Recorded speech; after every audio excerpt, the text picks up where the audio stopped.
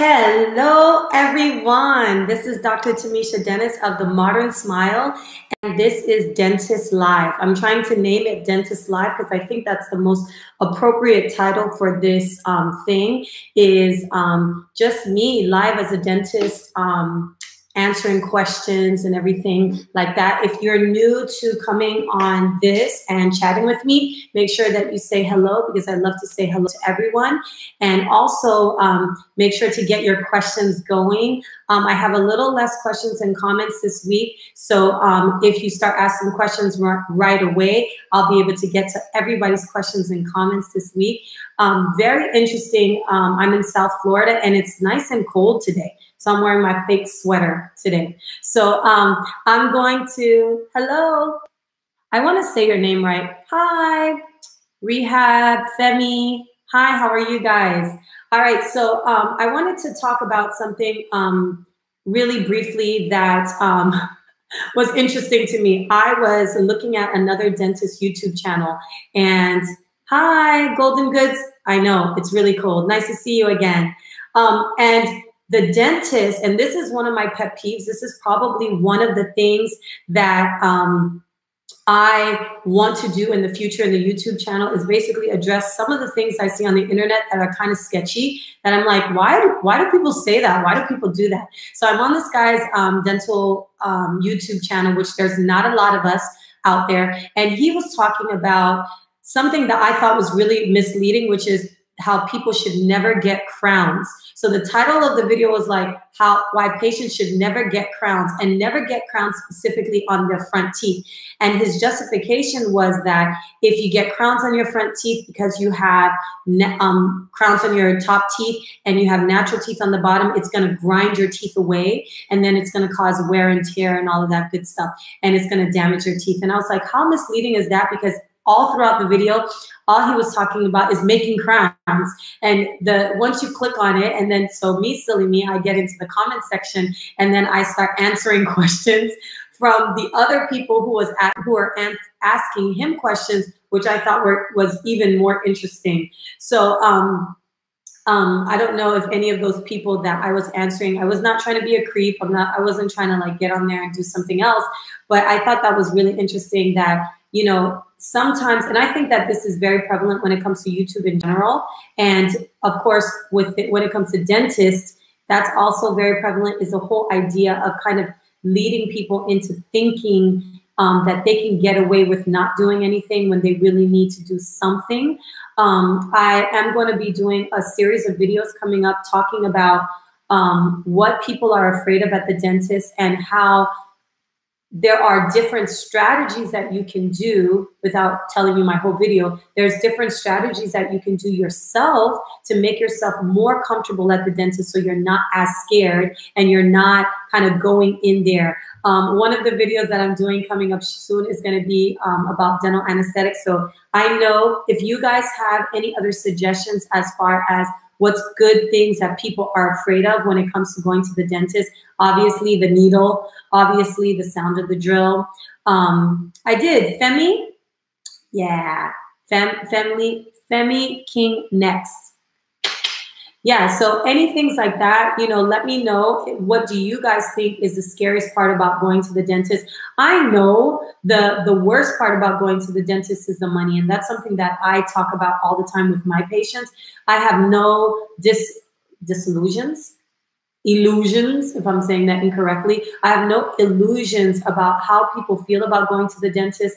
If you watch my YouTube channel at all, you know that I've had plenty of dental work. Hey, hi Hatch, hi Mary.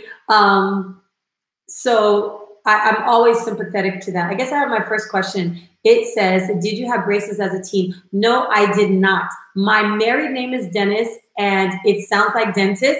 So I was just born to be a dentist. My teeth are straight-ish. I have my little issues. Obviously, everybody thinks that their teeth have something even when they're perfect. I think that doesn't go just with teeth. That has to do with everything. But I've never had braces. I have a strange little gap.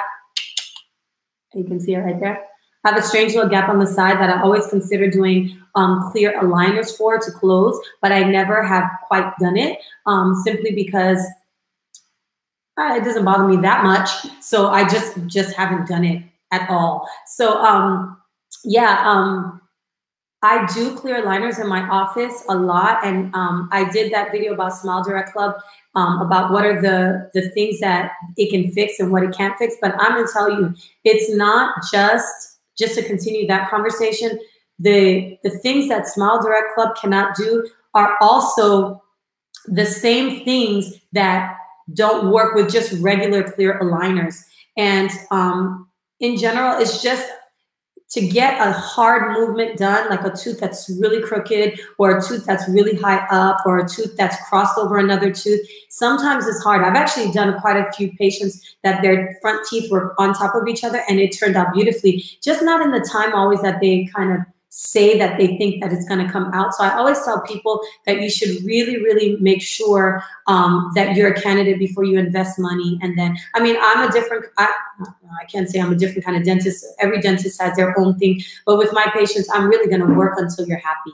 So even if they say it's this much period of time for your teeth to get straight and it doesn't happen, I'm still going to help you. I'm going to still do everything that I can to make sure that you get the results that you want, no matter how long it takes. And a lot of times it's just adults. You just don't want to have brackets and wires. So if you're willing to spend a little extra time, and it's not always time-wise, if you're willing to spend a little extra time in aligners, then you're going to get the results that you want. So as long as you're patient and you're realistic, I make such a big deal about people being realistic about what they're going to accomplish with their aligners and that sort of thing. So as you can see, I'm trying to keep this 5 o'clock spot or 5-ish spot. I'm a little early. I figure if you're in your car driving home, you can listen to me talk. And then my me grow XXX. Hello, how are you? Did you always know you wanted to be a dentist? Are you still happy in your career? Thank you, Rehab. I love being a dentist. There are a lot of challenges with being a dentist. The reason that I decided to become a dentist is not a common story. The first time I ever went to the dentist, I was 12 years old. And I remember going to the dentist, and my parents were not one of those parents that kind of like stay in the room with you. They went alone. They gave me a shot and I was numb and I was like, okay. And I just remember sitting in the chair and I was thinking to myself, hey, I think I want to do this for a living. Before that point, I thought I wanted to be a teacher. And I decided I want to be a dentist. And then what happened after that, I just kept saying, I want to be a dentist. I want to be a dentist. And then I went to high school. I told everybody I wanted to be a dentist. And then when I went to college, I majored in biology.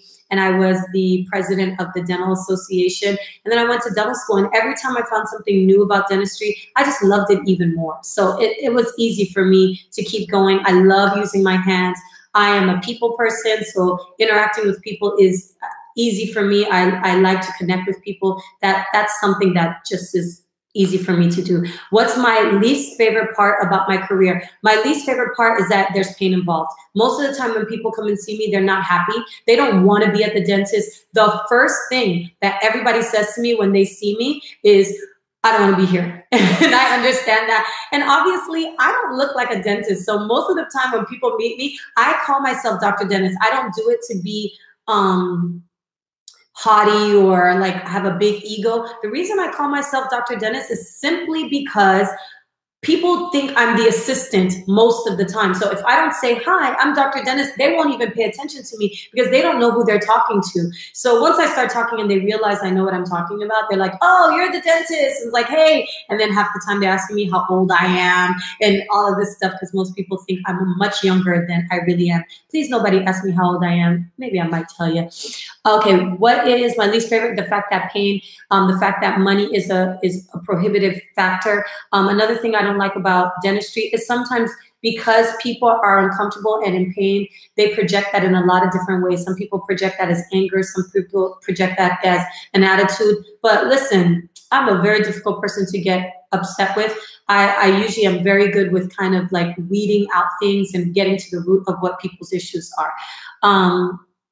What about British teeth? Hi, Dwight. Dwight says, thank you, Dwight. Does every root canal require a crown? The answer is yes, yes, yes, yes. If you get a root canal, you should get a crown. There are only very, very specific situations in which you can have a root canal that you don't need a crown. For example, and please don't hold me to this, example, your front teeth. If your tooth was in really good shape before, the front teeth only, if your teeth were in really, sorry, sometimes I get distracted and I look out the window, are in really good shape, and you have a root canal, you can really just have the root canal if you want to get away with not, but you are doing a risk. I don't know if people get annoyed with this, but I love to give myself as a great example. I was in dental school, had a root canal, long story short, and then the next day, like I was sitting in class, it was 8 o'clock, I was sitting in class in dental school, I was a second year dental school student, and I think it was a bazooka. If anybody remembers what is a bazooka candy, but it was a hard pink candy, and I bit in that thing and it literally cracked my tooth in half. I had a root canal the day before and it cracked my tooth in half, and literally that's why I have one of the implants that I have right now, because I cracked my tooth that quick. So can you imagine I've met patients, literally they've had a root canal 15 years ago. 15 years ago, and I was like, you need a crown. And they said, no, I've been fine. I don't need a crown. I don't need a crown. It's been fine. And it breaks. I didn't put anything on them. I just said, listen, you need to have a crown when you have a root canal. Thank you, Dwight. That was a great question. Thank you, Femi. I'm beautifully young. Well, thank you. Every time I get older and older, I'm like, oh. Ritik Verma, when would one need a root canal? It's so crazy to me that people get work and they don't know what it is. I have a video, sorry, I'm sitting in my studio space. I was trying to see if I had anything, any root canal models with me. I keep most of them at the office. But when you need a root canal is when your cavity gets so large that it goes into the nerve. I'm gonna give you the short version. Everybody knows what enamel is. Enamel is the white part. After you go from enamel, you go into dentin. Dentin is the next part. It's kind of a yellowish color. It's supposed to be yellow. Then the next layer in is the pulp. The pulp is where your nerve is. So if you have a cavity that approaches from the enamel to the dentin to the nerve, you're out of luck. You need a root canal. So at that point, now this is when, well, sometimes people feel pain when it's in enamel and dentin. Sometimes people don't feel pain until it's all the way in. Sometimes I see a huge hole in people's teeth and no pain. So at that point, once it's entered the nerve, it starts to infect the inside of the tooth. It starts to travel through the tooth. And at the root, the base of the root, so the sticks that hold the tooth up, down there starts to form an infection. That infection grows. On an x-ray, it looks dark, but in reality, what you're seeing is that there's nothing there. Abscesses eat your bone. Abscesses eat your bone. I know that sounds really gross, but if an abscess is eating your bone, don't you think that you should get rid of it, because it just gets worse? So you need a root canal most of the time. There are other reasons you need a root canal. Sometimes you hit your tooth and it dies. You ever seen someone with a front tooth that looks brown? They probably got hit when they were younger or as an adult, got in a fight, something happened like that. And then the tooth end up dying. We call it necrosis. And after it dies, then it needs a root canal because the inside of the tooth is rotted and eventually it will get infected. There's other reasons that you might need a root canal, but those are the two main reasons. So that's why I preach so often, get your fillings done. If you get your fillings done, then you won't need a root canal. But if you let things get out of hand, and most things expensive in dentistry are things that kind of got out of hand, maybe you ignored them, you maybe thought it was not a big deal, and then it got out of hand. Hi, Kathy P. Are you affordable implants? Oh, that's a hot question. I'm sorry about that. I don't know what affordable is. You know, I'll be frank. I'll just tell you, the average cost of an implant is about $3,500. That is expensive. Yes, I understand that. Look, I just said it right there. Now, when I'm saying the average cost of a dental implant is $35,000, average cost, I've seen as high as $5,500. Oh, I think I've seen even $7,000 for an implant. I've seen as low as $2,000. Now, you got to be careful with the people who are saying $2,000, because $2,000, usually there's some sort of gimmick. In my office, we do not itemize everything. I'm pretty much going to do what you need. So if you need a root canal, bone graft, sinus lift, all the things, I'm going to do everything for that implant. And I tell people up front, I do not nickel and dime and say, well, this is going to be a little extra. Somebody asked me last week about alveoloplasty. Some dentists, I know this is a shady thing to do, like to add alveoloplasty to every extraction just to raise the price. They like to add bone graft to every extraction to raise the price. That's, you know, they just do that because sometimes they feel like they're not making enough money and they got to add things. And I think that's where sometimes that shadiness of the dentist, we try to be very, very transparent in our office. I hope that helped. Hunter Z, do any of your patients tell you that they like visiting you? Yeah. Yeah, they do. Usually, you know, even my goal for all of my patients is always to blow away their expectations and for them to come out with something better than what they imagined it will be. Everybody imagines I plan to torture them. Everybody imagines that I plan to make this very painful. So all I have to do is be better than that, and I win. Like literally, so much mean dentistry has been done in the past that all I have to be is nice. All I have to be is kind. All I have to be is compassionate, and I already win. That's how easy it is, because people and dentistry is changing. Dentists are more aware of the customer service aspect of it. So there are a lot of people who like to visit me. I think they'd rather have coffee with me than for me to stick them with a needle or for me to pull a tooth. But they trust me, and my patients know that I'm not going to tell them to do anything that they don't need. And I don't pressure anybody. I just, you know, you can call me a salesperson or whatever, but I just tell you what you need. If you want to do it, do it. If you don't want to do it, I understand that. But I always am going to try to help people to get their work done, because I think it's important for you. If you've ever had a toothache, it sucks. It sucks. So you don't want to be that person. Ritik says, I wish my dentist was cute like you. Well, I guess it helps. Maybe when you don't already want to see somebody, it helps if they're easier to look at. And if they're not easier to look at, it's like, I want to be there anyways. Okay, Mary Piper, are you a general dentist? I am a general dentist, but I call myself a super GP. My husband actually came up with the name for me. Super GP simply just means that I do everything. I do everything. So even though I do basic dentistry, like I do anything. Like I always claim, like I'll do a simple filling, and I do dental implants. I do pull all the teeth in someone's mouth and place 6 implants, place 9 implants. I just finished this fabulous case with a patient, and we did 6 implants on the top and 3 implants on the bottom, and we did implant bridges. And basically he had no teeth, and I gave him all brand new teeth. I've done that several times. I do that a couple times a year. Those cases take a lot of my time, because not the surgery, which I love, is the restorative part. That's a challenge. That's a challenge. Adir says, hi Adir. Hey Tamisha, you did not reckon? Oh, you didn't see my live? You're like my #1 fan. I always see you. Hi Adir. Okay, Lourdes Padilla says, how do you build an implant that is 4,300? Is that reasonable?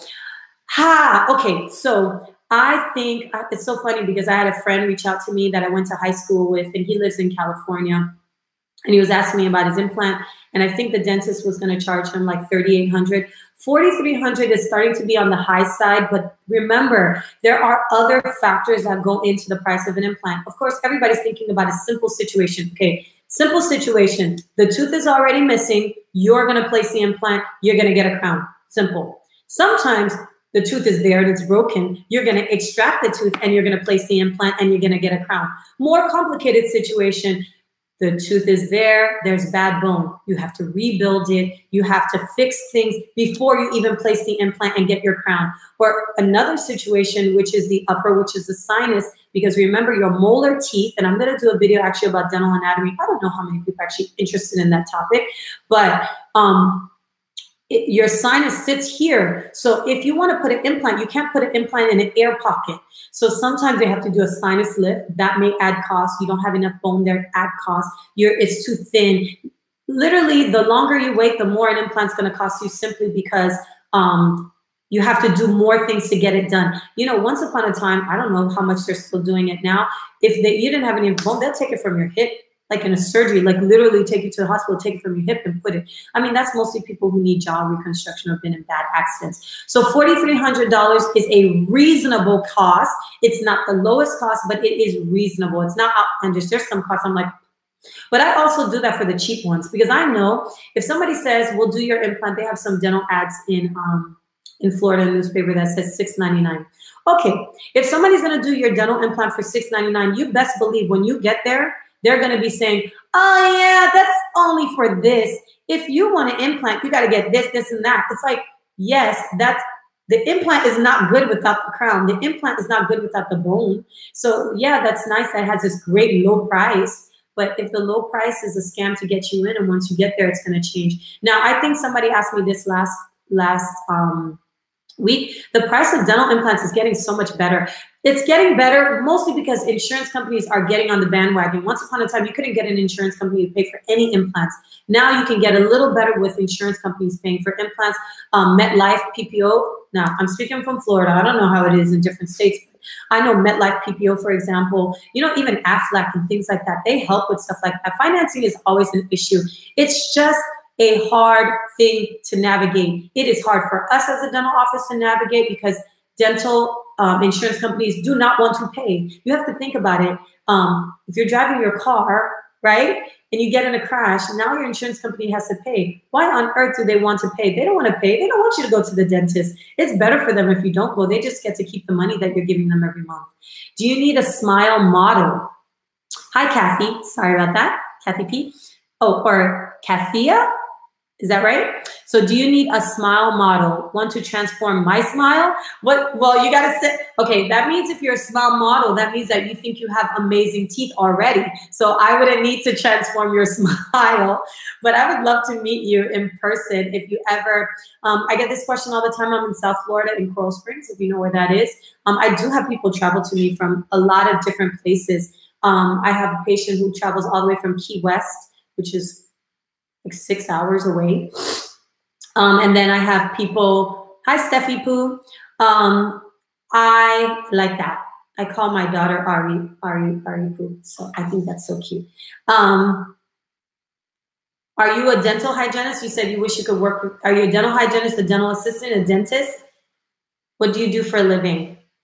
Yes. So, I mean, in my office, I have employed all kinds of people because dentistry,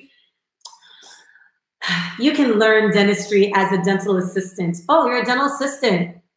Oh, awesome. Are you the one that was, do I have any other dental assistants or anybody who's in dental listening right now? I'm curious if anybody's in the dental world. In the dental world. It's so funny. I had a patient the other day. He came in, oh, you're a dental assistant and plan to go for dental hygiene. That's awesome. I actually have a dental, she was my patient. She came in, she was in dental hygiene school. And then after dental hygiene school, she came to work for us. And now she's one of my office managers. So in my Hallandale Beach office, I actually have 2 offices. One is in Hallandale Beach. I have another dentist working there, not me. I do all of their dental implants there. So I travel there. I do bigger cases, stuff like that.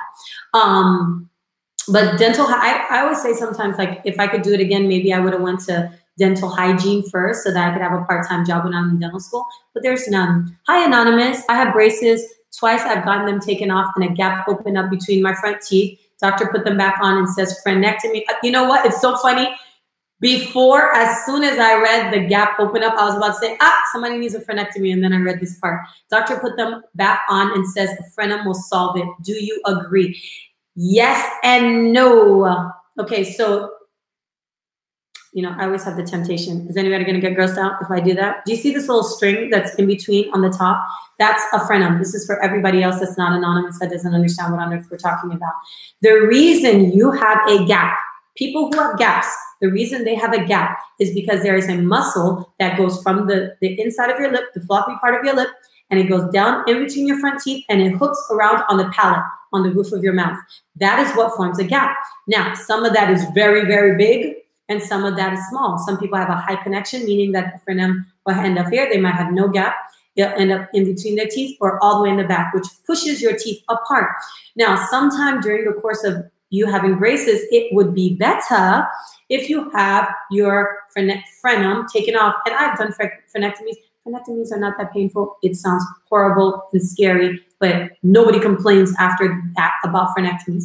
After you have a frenectomy, then what you're doing is you're basically getting rid of the muscle that's going to want to push your teeth back apart, because teeth do like to rebound after braces. That has nothing to do with only spaces. That also has to do with crowding. Teeth want to kind of run back into the place that they were.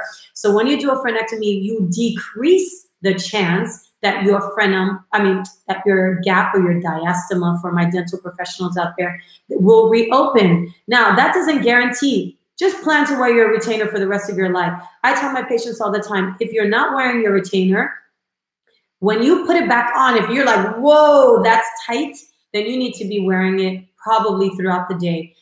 So many different perspectives on how much you should wear your retainer. I just can't ever get what is the way that people want to do it. Orthodontists keep changing because they know their patients become increasingly dissatisfied after they take their braces off. Listen, why does Smile Direct Club, why does Clear Correct, why does Invisalign have this market? They have this market because a lot of those people, I would say half of those people never had braces before and their teeth rebounded. So get the frenectomy, it's worth it.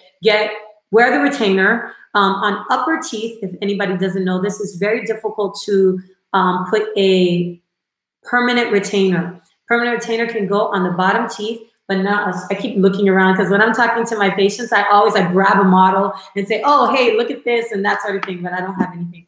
And I'll try to keep that. My camera did not like me moving around like that. So imagine this is your teeth on top of this. This is how your front teeth go. It is an overbite. Stop using overbite like it's a bad word. Overbites are good. Overjet, that's bad. Overbite is good, okay? So this is an overbite. So if you want to put a retainer on the back side, inside of here, that's okay. That's the bottom teeth. But if you want to put a retainer in here, it's very difficult because you're going to bite down on it and it will make it difficult for you to close. Now, some people go like this. If they put a retainer on their front teeth, which I've seen dentists put a small retainer between the two front teeth back, and just to hold those two teeth together. And depending on how the bite is effective, that's the only guarantee that your teeth will ever move. So, I mean, it's worth it, Anonymous, for you to at least talk to your orthodontist about it and see if that's something that's feasible for you. If it's not, it's not. But wear that daggone retainer. Listen, you save yourself thousands of dollars in retreatment. Anybody else got a question? I was gonna make a joke about the whole dental assisting. I have a patient that came in and he had a really bad toothache and he had all this stuff going on. His face was swollen. And he's like, oh, I used to be a dental assistant. I was like, okay, great. So I'm like, okay, look at this x-ray. I was like, don't you see the infection? He was like, no, I don't know what you're talking about. I'm like, what? I don't understand. You just said you used to be a dental assistant. So, I mean, for me, it's like, yes, that's a good idea, Anonymous. Get your thing. Yeah, because, I mean, I'm like, my assistants, oh no, I require a lot from my assistants. I expect my assistants to understand. Sometimes I say, what do you think? I know what I think. I look at an x-ray, I can see it in 2 seconds. But sometimes I say that to them because I want their brains to be active. I don't want them to be robots just doing things. I want them to understand why they do what they do and what does it mean. Because if you don't understand what it means, you're just like a technician. We're not technicians, we're medical professionals. For snap-ins, do you recommend the regular implants or the mini? You must mean a snap-in denture.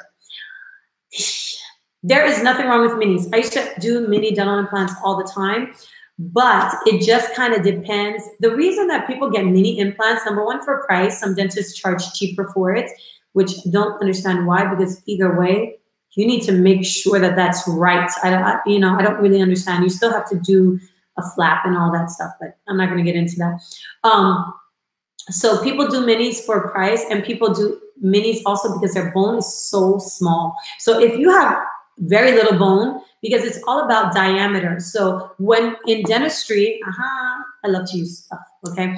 In dentistry, when we're talking about dental implants, we're talking about two things. We're talking about length and we're talking about diameter, right? So with a mini, your diameter is going to be much smaller than a traditional dental implant, which would be about 3.5 millimeters in diameter. So once you get to 2.9 millimeters, it just means smaller and smaller. The smaller and smaller, that means if you don't have a lot of bone, they need to place a small implant without, or they're going to need to do bone grafting and do all this expansion of your jaw and all this extra stuff. So that's what we're talking about. I think another person had asked me the other day about the size of the implants. A lot of times I'll show patients implants and they say, oh my God, this is so big. I'm like, that's a model. And literally, I'm making myself crazy today. If I told you how big a dental implant is, those things are tiny. You have to imagine, they're mostly smaller than your natural teeth. Most dental implants are smaller than your natural teeth. So it's like literally, okay, nobody in the world except dentists, please forgive me if somebody else, is different than me. Except dentists look at millimeters like we do. We look at a half a millimeter. A half a millimeter, I say, imagine put some sand in your mouth and see what of a big deal that is, right? So for us, every tiny little thing counts. So within dental implant, we're really talking about something that is sometimes 10 millimeters tall. And I mean, maybe the top of my fingernail, that's 10 millimeters tall. Hi, Jackson Isaac. What is my favorite procedure to perform? Oops. I guess I need to stop leaning forward. I think I answered this earlier. I love surgery. I love surgery. I love all surgery. I like to cut things up. I like to open it. I like to, I don't mind blood. None of that stuff bothers me. That's my favorite. And plus it has the biggest, when somebody goes from not having something to having something, it's a big deal. Another favorite thing that I do enjoy, which gets a lot tricky because there's so much subjective nature when it comes to that, is fixing someone's front teeth. So cosmetic dentistry is not difficult, okay? Cosmetic dentistry, the execution of it is not difficult. What is difficult is pleasing the patient, because everybody has a different idea in their head of what they want to see when they look in the mirror. And sometimes when somebody goes from looking crazy, and I'm saying that with all kindness, I mean, I've had patients where their teeth are like everywhere, looking crazy, to looking like that, it's jarring to them, and they have to spend time in it to see themselves in a new way. So can you imagine if your front teeth were all over the place? And it's different with braces. And braces, you have time for a transformation. But like when you do cosmetic works, you do crowns, I mean, in a matter of a few hours, you're already different. So when you see yourself like that, it's like, whoa, okay. And it's not always happy. I know that that sounds weird, but people are not always happy. They're just kind of like, okay. Like I follow my patients on Instagram and stuff like that. And I have patients and they're like, oh, I don't know how I feel about it. But they're on Instagram like this. So they love it, but it takes time for you to change that. That's a big deal. I mean, I can't imagine if somebody changed my nose, even if it was nice, and you'd be like, oh, this is my new, you know, you have to get accustomed to having that. Hi, Rock Simmer, Gal for God. Hi. I love saying hello to everybody. And I always love hearing where people are from, because it just amazes me. Like, it amazes me, like how far people come. Oh my gosh, it's 32 minutes already. I love doing these, by the way. Does anybody have any other questions, or I'm going to start wrapping it up? You know how I like to blab. Listen, if you ever can't sleep at night, just put one of my videos on and just listen to me blah, blah, blah. What do I think about bridge work? I don't do bridges unless I am replacing an existing bridge. Like, so if somebody has a bridge, I shouldn't say that. There's exceptions to every rule. If you meet me, you'll know that I am really always trying to see what works for you and what's the best thing for you. And if that is something that you want, I'm going to see how I can make that happen. Bridges are an excellent choice if you have missing teeth in the front and you can't afford to do implants. Bridges are an excellent choice if you're replacing an existing bridge, but bridges are not a good idea if you have great teeth already and you have one missing tooth and you're going to shave down the other two teeth. It makes no sense to shave down good teeth just to replace one tooth when those teeth are good. Now, if those teeth need other things, hey, go for it. But remember, once you have a bridge, everything is connected. You're not flossing the same. Maintenance is higher and lifetime is lower, because now you have maintenance. More maintenance you have, the more. Thank you, Lourdes. Padilla. Liani, I'm eating cheese and grapes right now. And what are your favorite cheeses? Not a dental question, but I love cheese. I like all cheese. I like wine. I like cheese. I like all cheese. I don't know what cheese I don't like. I can't say I'm a cheese connoisseur, so I can start Gruyere and all of that. I'm not that fancy. Elizabeth. Hi, Elizabeth. Hi, I was in your last live. Hi, Elizabeth. Where are you from? Mega hips. Mega hips is bone grafting and alveoloplasty the same thing? I think you asked me that. Somebody asked me about alveoloplasty. I just can't remember if I answered it. I started to answer that question the last time about alveoloplasty, and I mentioned earlier before some dentists like to throw it in. I actually did an alveoloplasty on a patient the other day simply because we were doing Swiss is good. North Carolina, yes, I remember you're from North Carolina. I have a pretty decent memory most of the time. The reason that alveoloplasty is necessary is usually when you're going to do something. Okay, what's the easiest way to? So imagine this is your bone, but your bone is not flat. Your bone is bumpy.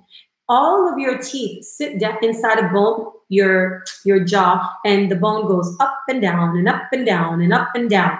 When you lose a tooth, then the bone flattens. But sometimes you're getting work done and your bone is so bumpy that the dentist needs to grind down your bone so that they can fit whatever it is that they need to fit. Usually it's a denture. For example, the patient that I'm talking about that I did a alveoloplasty last week, and alveoloplasty is like rhinoplasty. It just means that you're gonna change something else. So the alveola or the bone, the alveolar bone in your mouth, they're gonna remodel it or change the shape of it. So with an alveoloplasty, what I did is I smoothed it out because I wanted to fit a bridge, but that bridge kept bumping into the gum. So I had to cut the gum open. Sorry for the people who hate to hear stuff like that. I had to cut the bone open and then after the gum open and then shave the bone down and then suture everything back so it's smooth. Yes, you could wait for the natural remodeling of the bone over time, but sometimes you're trying to get something done and you need that bone to be the right shape. Or sometimes it's just bumpy and it's annoying the patient for some reason. Panthers. I don't know anything about hockey. The Panthers practice rink is actually in Coral Springs. Kathia, you never told me if I'm saying, I might be hiring a dental assistant. You should reach out to our office. Yes, you should reach out to us. We're always kind of looking, depending on how many hours you need. So let me know. modernsmilecs@gmail.com. What do I do to relax and unwind? Oh my gosh, I need to relax and unwind much more often. I go to the gym a lot just to relieve stress. That's a big thing for me. Somebody asked me about how I take care of my body as a dentist. Once upon a time, I did not work out at all. And then I started working out, and dentists are notorious for having upper back pain, lower back pain, just pains in your neck and stuff like that. And once I started working out, boy, did that make a huge difference for me. I don't know, it just made a big difference for me in general. So I love to work out. I love to hang out with my kids. I love to do fun things. I love the beach. We just went to the beach last week and it was a beautiful day. But the beach is awesome. So if you don't live in South Florida, Fort Lauderdale Beach is amazing. Would you ever do a show such as Married to Medicine? You know what's so funny about that? I used to live in Atlanta. And when I lived in Atlanta, the OB, Dr. Jackie, she was my obstetrician gynecologist when I was pregnant with my first daughter. And I remember I had moved to Florida and I was watching TV and I saw Married to Medicine, and then they put that whole little commercial where they did, I was like, oh my gosh, that's Dr. Jackie. Because she used to live in the same neighborhood, because I used to live in Duluth, in Georgia. And she used to live there, and her practice is like right there, like in Johns Creek area. It's a very nice area in Georgia. But I don't know. You know, I don't know if I would do reality TV. That's kind of, it's a lot of, I used to watch all of those things. I don't have time to watch those things now. Some people need braces. How does the orthodontist know when they will get rid of it? I do not know, because I feel like sometimes these orthodontists, they keep people in braces so ridiculously long. I look at my patients sometimes and I'm like, why are you still in braces? I shouldn't say I do not know. I do know. So what happens is the upper parts of your teeth, we call it the crown portion of your teeth versus the root, which is below your gum.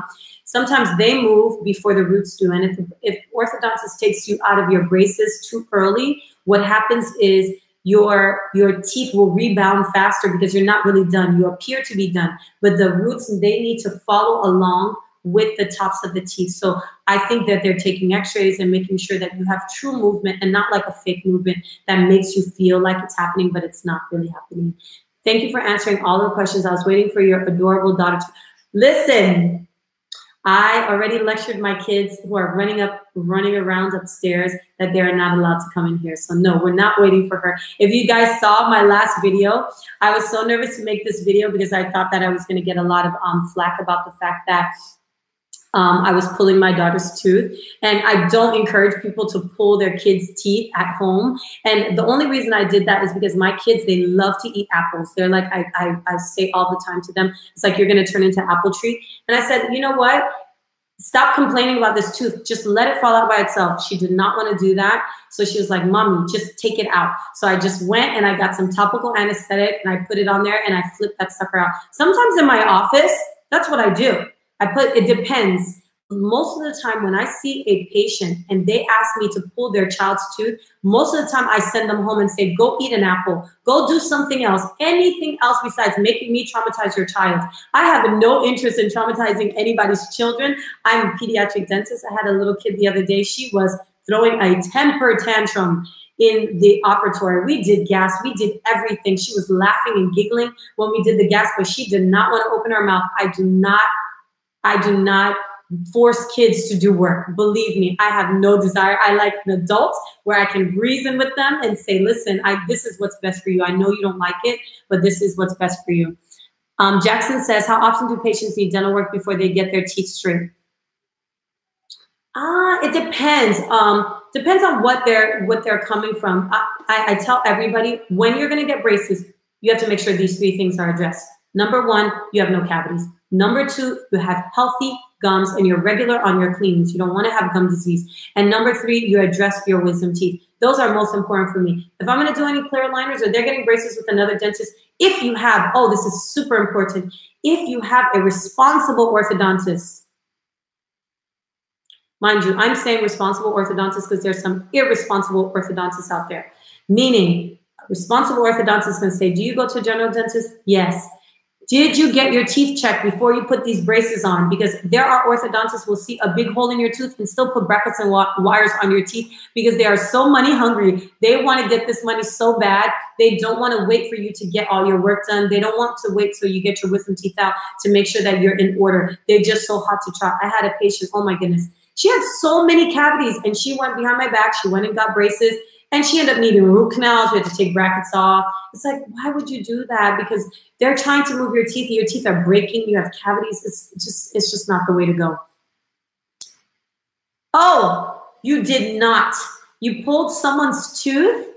Okay, so you have to give me whose tooth, how old was the person that you pulled a baby tooth out? I want to know that. All right, yeah, because literally in my office, if I don't have to numb a child, I won't numb a child. I had this kid come in. He's 13. I've been seeing him since, man, he must have been 4. When he started in the office, he's like, you're not going to give me a shot, are you? And I'm like, no, I already promised you I'm not going to give you a shot. And so I was doing it and everything. And he started to feel a little bit. I said, listen, at any time, you could get a shot if you want to. And he was like, no, I don't want a shot. And some kids, they hate the shot so bad that they are willing to go through just about anything. And it's crazy to me because sometimes I wonder, it's like, are you lying? Are you telling the truth? Do you not feel it? But it's thing. I love it. Listen, we are, I forgot you're a dentist too. We are shaping the ideas of what people are going to think dentists are in the future. Do you understand? So many of my patients have been so traumatized by their previous dentist that they don't even go to the dentist. I met somebody the other day. She was so traumatized. She hadn't seen a dentist in 20 years for what they did to her when she was a teen. So when we are treating patients, we have a responsibility because we are shaping the perception of what people are going to have about dentistry in the future. And if we are constantly hurting these people and creating negative events, those people, when they're 30, 40, 50, they're not going to go to the dentist. So that 11-year-old child that you saw, if they had a pleasant experience, then they're going to say, oh, that wasn't so bad. Then in the future, when somebody says, let's go to the dentist, they won't have the same perception. I take that responsibility so seriously because I don't want kids to walk around feeling like they hate the dentist on account of something I did. Now, sometimes there's nothing I can do. It's just what it is. And I have to push through because it's necessary for their health. But for the most part, I want to always create as positive, as pleasant an experience as I can. Same thing is for adults. I don't want them to have a negative experience. Oh my gosh, you guys got me talking. 45, 44, 33. Okay. Last question. True, Tamisha, we need to put them at ease. Once they know you will never hurt them, they are okay. There are literally people there are no more truer words spoken. I read the next question and it made me forget my thing. There are so many patients of mine that the first time I treat them, they're all freaked out. By the time I see them again, they don't need the Xanax, they don't need the laughing gas. They just know that you're not going to hurt them, and that means everything to them. That means everything to them. Of course, the tongue is related to bad breath. The tongue is like the #1 holder of halitosis. Your tongue has so many. The papilla on your tongue, they hold things. I mean, whenever somebody comes to me about bad breath, I always say, we're doing a process of elimination. I had somebody ask me that question yesterday. It's a process of elimination. We're going to start with your teeth. We're going to make sure you don't have gum disease, which is the #1 reason that people have bad breath. The #1 reason people have bad breath is because they have gum disease. And the reason that they have bad breath is because the plaque that's in your mouth, it holds on to everything. It holds on to everything, and that odor stays with you. Imagine if you have a big row of yellow stuff. That thing is holding everything that you're eating in there too. So when you take that away, that's already thing 1. So make sure you don't have gum disease. Make sure if you need a deep clean, you get it. Make sure you're brushing properly, that you're not using aggressive alcohol mouthwashes that make dry your mouth out. When you have dry mouth, you have xerostomia, you're going to have bad breath too. If you're taking medications that cause dry mouth, which a lot of them, #1 cause of dry mouth is going to be medications, allergy medicine. A lot of those things cause dry mouth and make you all pasty and gross. Stay hydrated. You have to be your own investigator. And this has nothing to do with only dentistry. This has to do with your own body. I can tell you so many patients of cancer, heart disease, all kinds of things that if they were not paying attention to their own body, they basically diagnosed themselves because their doctor missed it. Same thing with your teeth. I tell patients all the time, just because I don't see anything and you feel pain, your feelings matter. So if you still have pain, like, you need to come back and see me because we need to figure this out. You know what I mean? So that's really, really important for you to do that. But you start in your mouth. If everything in your mouth is fixed, I don't have any abscesses, infection. I don't have gum disease. I'm cleaning my tongue. I'm doing all the things I need to do. That's when we start to talk about the throat. Maybe you need to see an ENT. Maybe gastrointestinally, something in your stomach is going on, something in your digestive tract. Hi, Pork Scratchy. I'm scratching. I've never seen your name before. Hi there. Once I bit into a really hard pork scratching and it busted up. Is that why your name is that? It's amazing the things that people bite on. People bite on oatmeal and soft things and they break their teeth. All right, listen, you don't see how the lighting in here is changing? That's because the sun is setting. So I have to go soon. I want to thank you guys again. I feel like every time I do one of these, they get longer and longer. I literally did, the first one was like 20 minutes.